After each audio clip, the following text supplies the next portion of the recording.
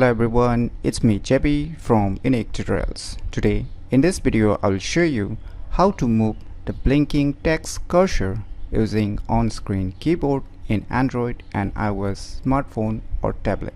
So without further more delay, let's begin. So right now I'm using an Android smartphone, so if you're using a iOS smartphone like the iPhone or iPads, still the tricks will remain the same. So say let me open one notes application, right? So let me type something. So you can see this is a on-screen keyboard, right? So right now I'm using a Samsung inbuilt keyboard. So if you're using a Google keyboard or iOS or the iPhone keyboard, still these tricks will work for you. So let me type some text or a sentence.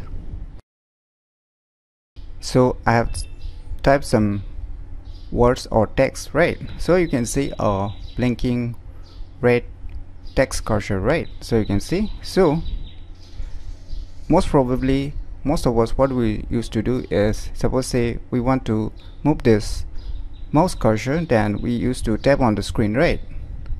But here we are not going to do that method. So here we're gonna use our on-screen keyboard. So for this, what you need to do is, you can see a space bar, right, on your on-screen keyboard. Just tap and hold. Now you can see a cursor control, right?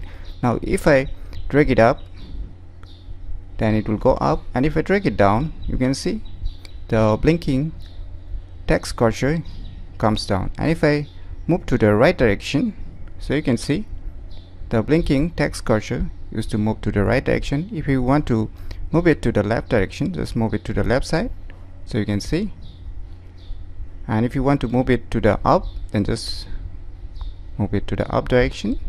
So just by tapping and holding the space bar, you will be able to move the blinking text cursor using on-screen keyboard in Android and iOS smartphone or tablet very easily. So if you never known about these cool tricks on how to move the blinking text cursor using on-screen keyboard in Android and iOS smartphone or tablet, then you should definitely give it a try.